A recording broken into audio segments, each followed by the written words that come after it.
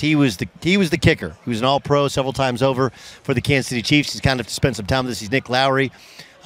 He joins us on the Doug Gottlieb Show here on Radio Row. The Doug Gottlieb. There is no substitute. There isn't. It's so interesting to those of us who have lived long enough that because the Chiefs, maybe post your career up until they got Pat Mahomes, were always really good in the regular season and then would fall apart in the postseason. Actually, Marty Schottenheimer in 1990, sure, we were a good same thing. But we also never always, quite got there. And would lose, many times would lose at home, which is counterintuitive because Arrowhead's always been as good a home field as there is in football, right? Is it just as simple as Pat Mahomes has changed all that? You know what? I think you're talking about losing at home. We lost to Buffalo in Buffalo. We beat the you-know-what out of Buffalo when they were in the Super Bowl every year in Kansas City.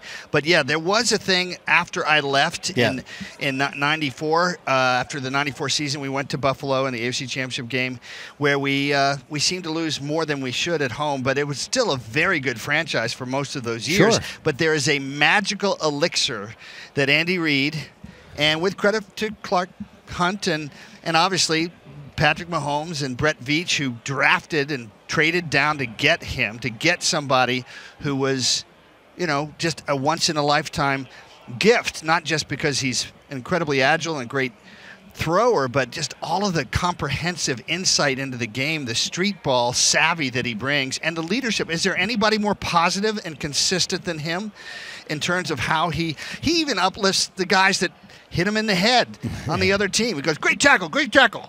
It's amazing. He's a remarkable football player, and you know, and I think he's even refined himself, right? Because in years past, you take their first Super Bowl run where everything was an incredible comeback, and it was so much based upon him, you know, pulling a rabbit out of his backside, finding Tyreek Hill, or just finding throws, and of course, you even fast forward to the 13-second, you know, tie to go to overtime against the Bills a couple years ago. This team's different.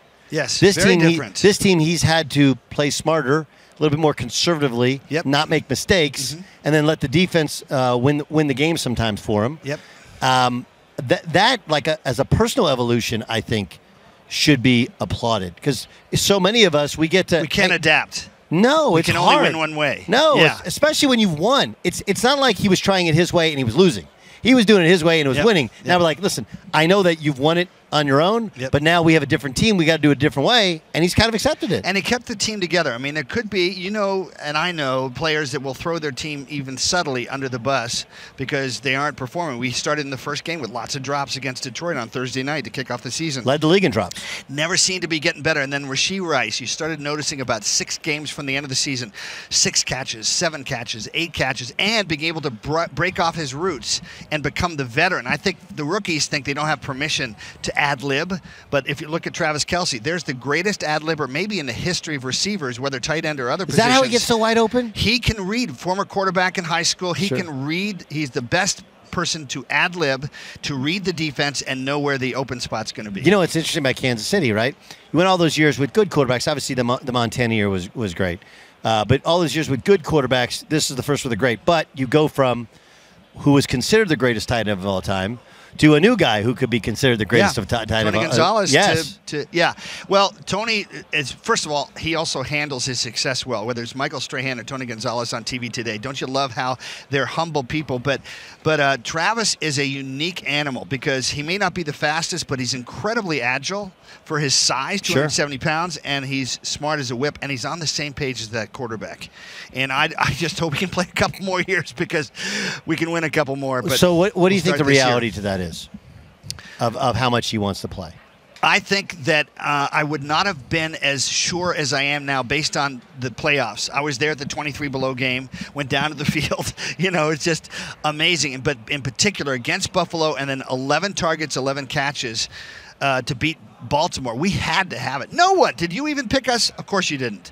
Everybody was picking Baltimore, and they should have. I picked Kansas City. You did? Yes. Yeah, well, you know Do you know what? why? Why? Pat Mahomes. Yeah, Pat Mahomes, and also you have a quarterback that can check off at the line of scrimmage when you know that play is not going to work, and I don't think I saw that from Lamar Jackson, and he is a great player and a great person, but we have the edge because you got to have all of those dimensions to be the greatest ever, and Patrick has them.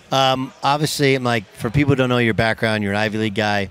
and you've done a lot of things post-career, which are remarkable. Thank you. And now you're trying to help with the border crisis, which is obviously it's a political hot-button topic, but it's a real thing. Yes. What are you trying to do to help this out? You know, I was able to work in the offseason for Clinton and for H.W. Bush on the Points of Light and on AmeriCorps. Those are about service. This is about service. It's not about politics, it's a humanitarian crisis on the side coming in at 20 suicides plus for Border Patrol agents. But this is an AI company that's going to make sure that the fentanyl crisis, which is killing 300 people a day, that's more than the Vietnam War. At the height of the Vietnam War, we're killing more people through fentanyl. Child trafficking, there's some awareness now of child trafficking, and this helps people, law enforcement that are overworked, make sure that they have a chance to protect this country. And it's called Massive Blue, the company, and then it's called Overwatch.